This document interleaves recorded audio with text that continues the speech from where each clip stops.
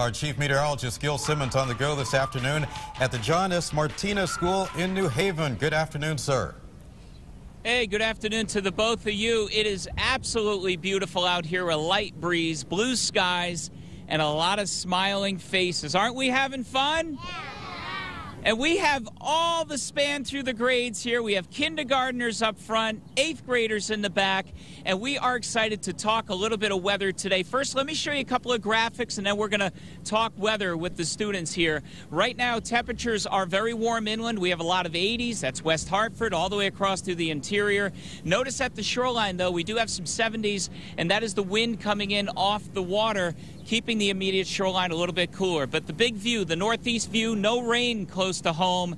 Nothing but a lot of what out here? Sunshine, right? Yeah, lots of sunshine and warm temperatures. And we're going to hold it again through tomorrow with another very warm day tomorrow and no mention of rain. Maybe a scattered shower or thunderstorm on Friday, but it's not looking like much at all. Your day planner then out around 3 o'clock. We're still going to have temps near 80 at the shoreline, mid-80s inland, and then dropping down slowly through 6 and 9 o'clock tonight.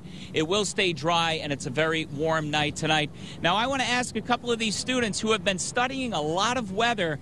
Can anyone tell me any cloud types or names? Which cloud type do you want to talk about?